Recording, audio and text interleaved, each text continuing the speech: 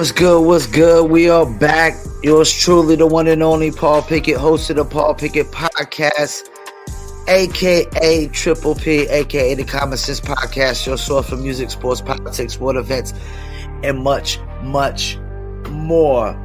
Today I'm going to react to a video. Liberal mayor blasted for new move to block media access. Go figure. Cancel culture and censorship in full effect. But before we do that, let's give you a word from one of our sponsors. Are you a musician looking for music marketing and promotion?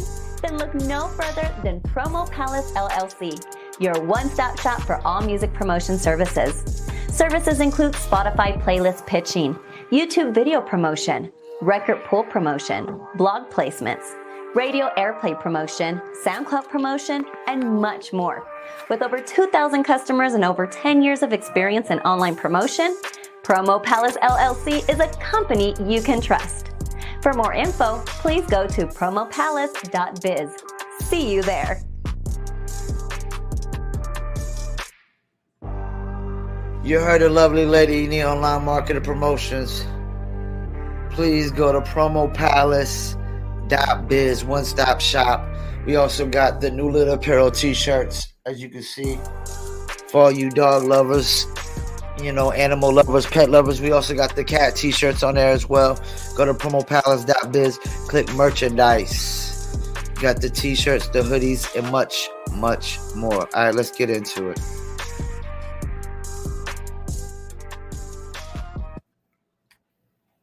All right. In Chicago, the crime crisis absolutely out of control. But the latest news there is you're going to have a harder time understanding or hearing about it, because the latest move in Chicago is that the city is looking to ban or stop the ability of the media and citizenry to hear the police scanner, police and fire scanners. Somehow block that signal so that you can no longer hear what's taking place. Of course they are. What they're going to do is they're going to start encrypting it. Now, here's the thing.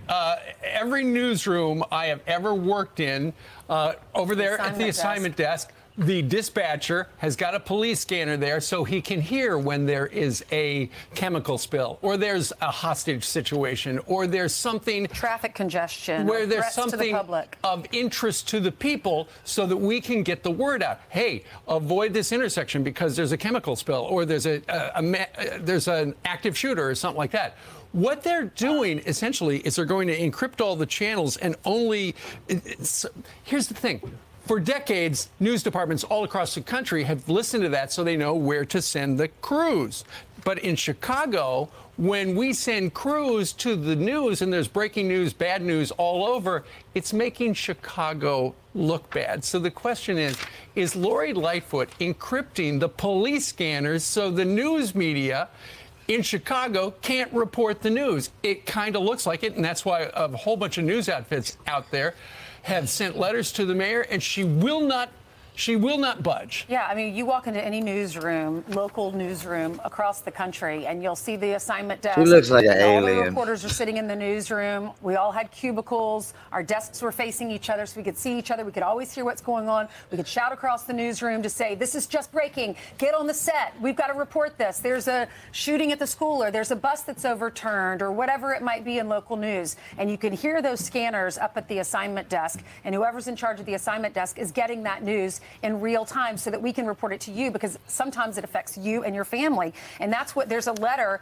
to the Fox 32 readers in Chicago, and it talks about how this is going to impact our ability to provide timely, accurate, potentially life-saving news to you. They said there was a shooting at a courthouse there. The perpetrator fired more than 40 shots and escaped on an expressway. The city of Chicago prevented you from knowing about this dangerous incident by blocking all of our live scanner transmissions. Also, another guy with a rifle walking down the street at West Pullman neighborhood, and Chicago police said they said we're not able to alert the public that this was happening. It all took place around dinner time as people were returning home from work and children were returning home from school. Right, that's what the local affiliate in Chicago wrote, but a coalition of media outfits wrote in part We asked to meet in person with the city to further address these issues, but despite multiple attempts, Mayor Lori Lightfoot flatly refuses to even discuss the matter. In Of course she the mayor's does. decision to restrict our access to scanner channels will harm our ability to keep you, our readers and viewers and listeners,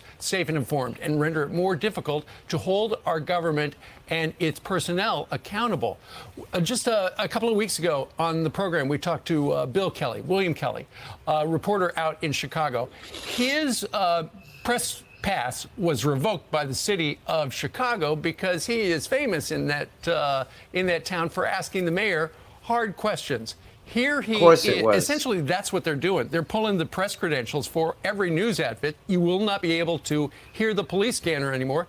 Here's what he told us about the mayor on November 23rd. I was asking the obvious questions, and she lost her temper every single time. The videos went viral, millions of comments, likes, and shares. But now Mayor Lightfoot is in re-election mode, and she doesn't want any more embarrassing questions to go viral, so she revoked my media credential. And I'm telling you right now, Steve, this is a very serious constitutional crisis in the city of Chicago, and she wants to, win this case against me and then expand this attack on the First Amendment to all the reporters who ask her real questions, or any reporter nationally who would dare to ask a real question of a powerful politician. I think the lesson of the last couple of years, whether or not it comes to elections or COVID or crime, is if you can't control reality, you can control the perception of reality. And what's happening in Chicago now, what we can see from Mayor Lori Lightfoot is she is not going to control that crime crisis.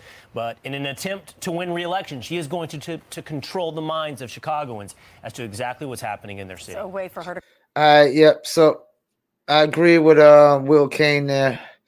And let me chime in.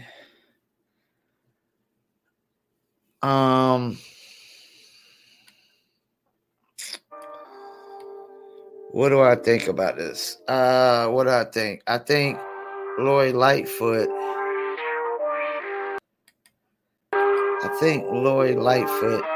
doesn't give a damn about the people in Chicago. I think Lori Lightfoot doesn't give a damn about the crime in Chicago, the safety of people in Chicago. I don't think Lori Lightfoot gives a damn about black people in Chicago. She seems to just care about anything that's LGBT community related. She just seems to care about making enough money to live the comfortable lifestyle for her and her lesbian partner.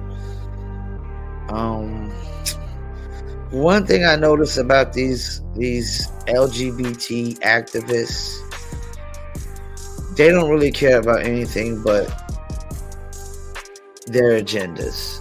They don't really care about civil rights, the black agenda, anything of that nature. Chicago has always been bad, but Chicago wasn't always gang infested as it is now in modern day Chicago. I mean, yeah, you had the Al Capone days and whatnot, but those were more Italian mob gangs. It was a little different. Actually, it was a lot different. These gangs nowadays, I mean, from what I hear, every single block to block is a gang. There's just, and a lot of people feel like they had no choice to join the gang. It's out of control. It's out of control. I don't know if there's anything you could do, but the New York Rudy Giuliani stop and frisk method,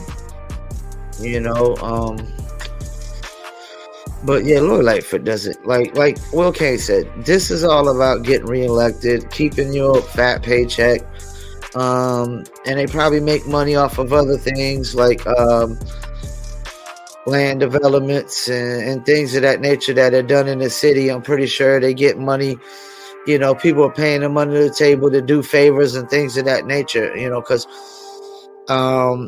politicians, being a politician, it's a dirty game and nobody's cleaning it. What's the name? Van Lathan. I think he was saying that being a president is like a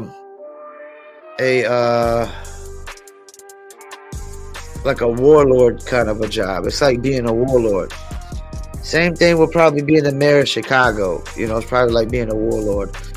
But they definitely need to get her out of there and hopefully get somebody in that actually cares about the city of Chicago getting cleaned up somewhat, because the crime is just ridiculous in Chicago. Like, that wouldn't happen here in Fayetteville, North Carolina, because we're too close to the Fort Bragg. They just bring in the military and declare martial law up in this bitch. I know that for sure. Once again, I thank you for tuning in, Paul Pickett Podcast, and I'm out.